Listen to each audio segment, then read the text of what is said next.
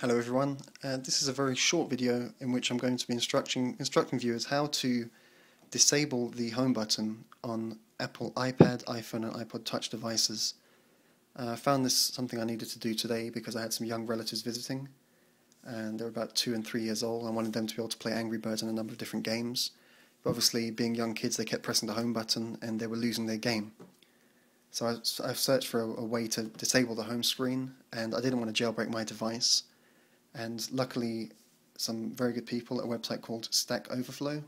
This is the page here. I've included the link in the description for the video. If you look on wherever the description is when you're watching this video, you can basically install a configuration profile to your iPad or iPhone or iPod touch device, which will, once you've rebooted the device, and by that I mean turn the power off and turn it on again, it will only run one app and one app only, almost in a demo store mode. So I think this is really good if you just want to do one thing and make sure that nobody can touch the home screen and lose what you're doing. So here we go. This is the website I'm showing you. It seems to be called Stack Overflow. And as you can see, lock down iPhone, iPad or iPod so it can only run one app. And here's the mobile config you're going to click on. So I'm going to do that all right now in real time. So I'm going to click on the config. Maybe I didn't click it properly. Here we go.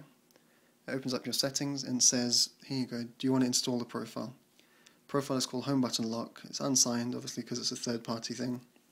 What does it do? It disables the home button. It was received today. And are there any more details that would be of use to us?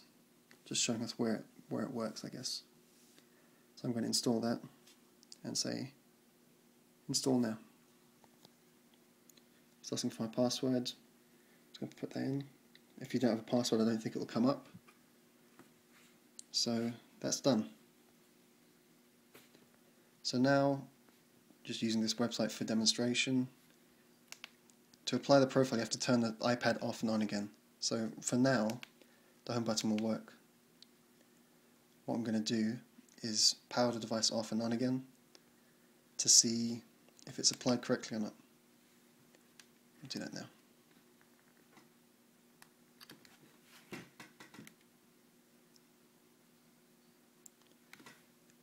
Power off. So I'll come back once the power is on. Okay, the iPad is now powered on. I've power cycled it after installing the profile, so now I'm going to see if it has successfully installed the profile or not. So I'm going to turn the device on. I don't know if you noticed that or not, but already the home button isn't working. So I can't use the home button to turn the device on, so it seems like it's worked correctly. Slide to unlock. Just going into my password. Dismiss that. And the app I really wanted to check was Angry Birds, so that's going to be the first one I'm going to open. How this profile works is the first app you open, the iPad will only open that app, so once you've installed the profile, make sure you only open the app you actually want it to run on. If you open something else like Safari or your email, you'll be stuck on that and you'll have to remove the profile and start the process again, which is a bit fiddly and a bit tricky at first, but I'm sure you'll get used to it in time. So here we go, I'm going to open Angry Birds. Let it load and see how we get on. Angry Birds is loaded. This is a first generation iPad, so it's probably a bit slower than what you might be using if you have a newer version. And pressing the home button, nothing at all is happening, which is exactly what I wanted. In addition, swiping left, right, up and down, nothing happens. So right now this is a Angry Birds machine and it can't be used for anything else. No small people can come and press the button by accident and lose their game. Now I'm going to come back and, so the power button does work. Just turn the password in again. So there we go, the home button does not work, swipe gestures don't work, but you remain to have all function within the app. The volume button does work, and you can lock the orientation of the screen, and the power button works as well, but the home button does not work. I'm going to leave that there and then I'll come back in just a few seconds with the tutorial on how to remove the profile to restore your iPad back to normal function. Okay, so here's the iPad which I have successfully installed the script on, and after applying the script, rebooting the device and opening the app I wanted to run, which was Angry Birds. It's been a couple of hours now, so I'm just going to start the device again. Home button, as you can see, does not work at all, so you can't use that to turn the device on. So you're using the power button. Just going to put my password in. And I'm back in.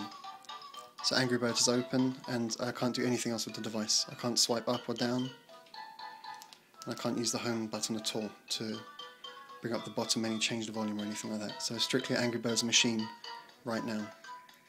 The next stage of what I'm going to do is install the Apple iPhone configuration utility to remove this, so it's back to normal.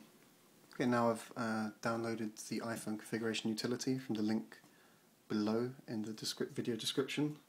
It's a free app provided by provided by Apple. So what I'm going to do is connect my iPad now and see what happens to try and remove that config. So doing this with one hand is going to be a bit difficult, but here we go.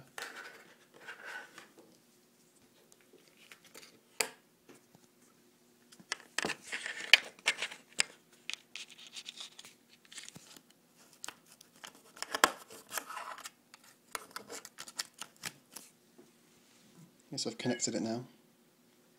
It's jumped up. I'm just going to see what's going to happen inside the configuration utility. Perhaps I need to click add, or is it just going to, I'll give it some time for it to pop up. So there we go. So my iPad has now shown up, and I'm going to go into configuration profiles, and here's the home button lock, and I'm going to see how I can remove it. Make it a bit bigger. So as you saw, it just pops up. There are 4 tabs. The second one is configuration profiles, the third one is provisioning, and the last one is applications. So I'm going to configuration profiles, and right clicking doesn't do anything. If I click on edit, no options there. So maybe I have to just click delete. Okay, delete hasn't done anything either. I think what I need to do is come over here to the left where it says configuration profiles. No, nothing there. Devices, configuration profiles. Here we go. So what you need to do is go to devices on the left. This is the first screen that will pop up once you plug your device in.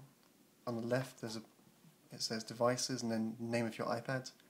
Click on your iPad, and then you're presented with this new window which has 1, 2, 3, 4, 5 tabs. First one is a summary. The second one is configuration profile, which shows the profiles you've listed, and the home button lock profile is here. So to uninstall it, I'm just going to click remove. You're about to remove a configuration profile. This action cannot be undone. Do you want to proceed with removal? Yes, I do, because I want to return to full use of the iPad, including use of the home screen, so I'm going to remove it now. And now it seems to have been removed. I'm going to exit out of here. And I'm running, this is a Windows 7 computer, so this will probably apply for most Windows machines. I'm just going to safely remove the iPad, but it hasn't shown up yet. iTunes has popped up. Don't download the new version. It's on my other screen. So I'm just going to safely remove it. And I'll come back in just a few seconds. Here I am now. I removed the home lock profile, the home lock configuration profile using the iTunes iPhone configuration utility for the iPad. So now I'm going to turn the device off.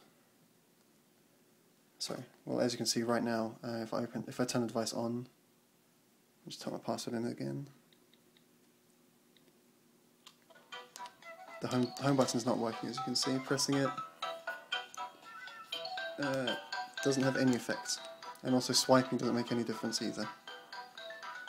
You can swipe inside the application, but you can't swipe to get the iPad menus. So what I'm going to do is power the device off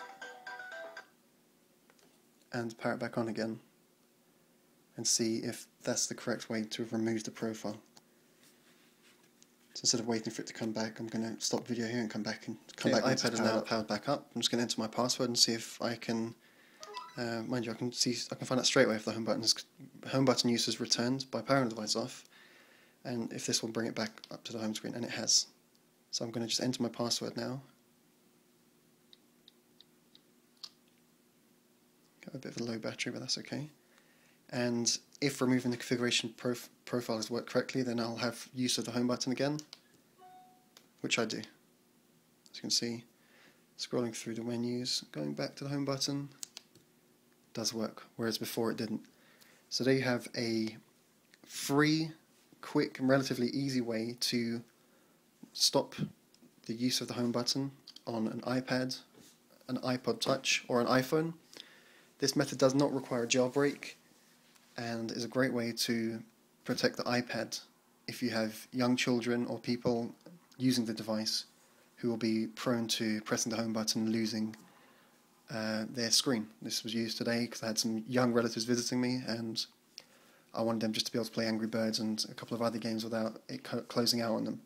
So I hope you found this video useful. If you have any comments, please leave them below. So signing out for now, this is Raphael, and thanks a lot.